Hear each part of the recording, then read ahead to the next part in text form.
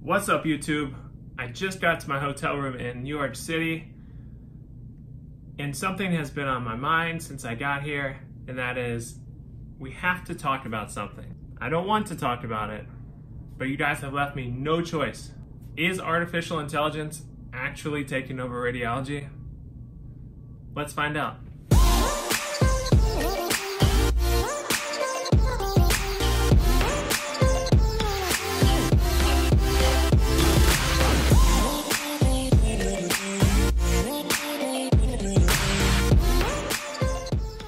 So first and foremost, you have to know what a radiologist actually does before you can say that radiology is going to be taken over by some artificial intelligence robot or computer. So I wanted to go over a few things that radiologists actually do and what makes us important.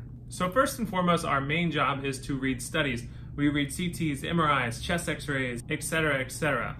Our second job, and arguably our most important job, is to answer phone calls throughout the day from other clinicians and providers and give them answers to questions they may have about their patients. We oftentimes will walk a provider through a study over the phone or in person, and this actually helps providers tremendously because it kind of gives them the lay of the land of what's going on with their patient, and it can also help them decide certain management approaches to treating their patient, and also, just as importantly, it can affect surgical management and surgical planning prior to a surgery.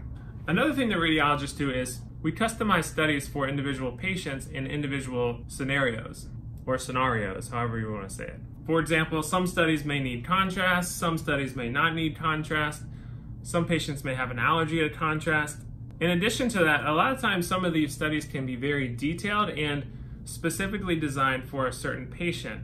For instance, I'll give you the example of a cardiac MRI, which is completely designed around a certain patient. It has to do with like contrast timing and heart rate control, etc. I won't get into it during this talk. Another responsibility of a radiologist is to attend multidisciplinary conferences. So an MDC conference or a multidisciplinary conference is where a ton of different clinicians get together and discuss one patient. So you'll have an oncologist, an internist, a hepatologist, an interventional radiologist, a radiologist, an oncologic surgeon. They all come together and talk about a certain patient and try to come up with a treatment plan specifically designed for that patient. So in this scenario, we will discuss the imaging as it pertains to the patient and offer our guidance as well.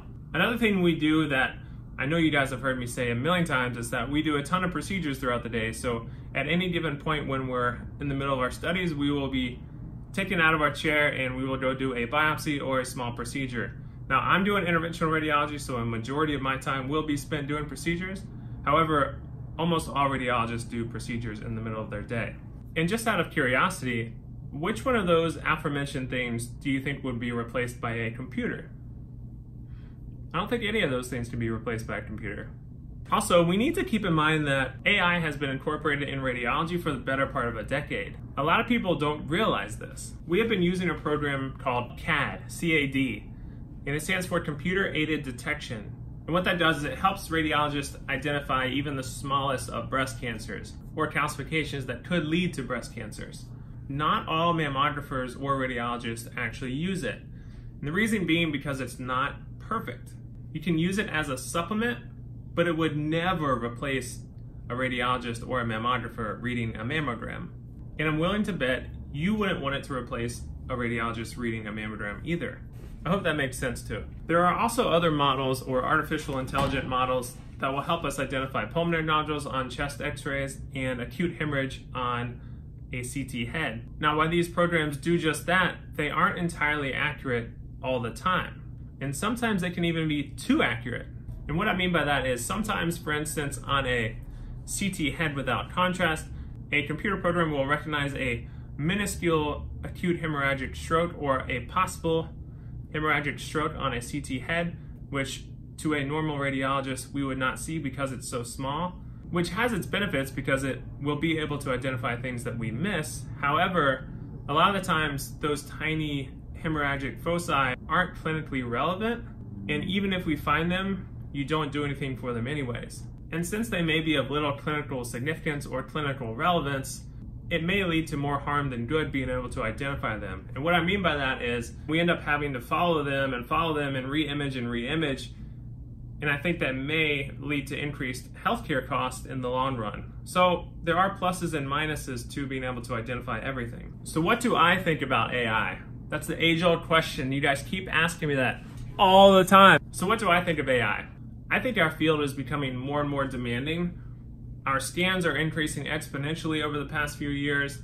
Our scan time has decreased, so we can crank out more scans faster. And we're reaching the point where we almost can't keep up. As a radiologist, you can only read so fast and still be accurate. So I think AI has the potential to facilitate our reading and has the ability to make us more proficient, which, like every radiologist and every physician, efficiency is key. In addition to that, I think it would allow radiologists to focus on more complex studies like difficult MRIs or difficult rectal cancer staging, etc., rather than sifting through a list of mundane ICU chest radiographs, which take a ton of time and they aren't that valuable. So in conclusion, please do not let AI scare you. I think as radiologists, we should embrace it because it can only help us. It is here to stay, it will only get better, and it is here to help us, not replace us. Radiologists are way more valuable than you may think. On that note, please smash that like and subscribe button. Smash it now. And if you have any comments, leave them below. If I like it, I'll respond to it. Otherwise, I will see you on the next video.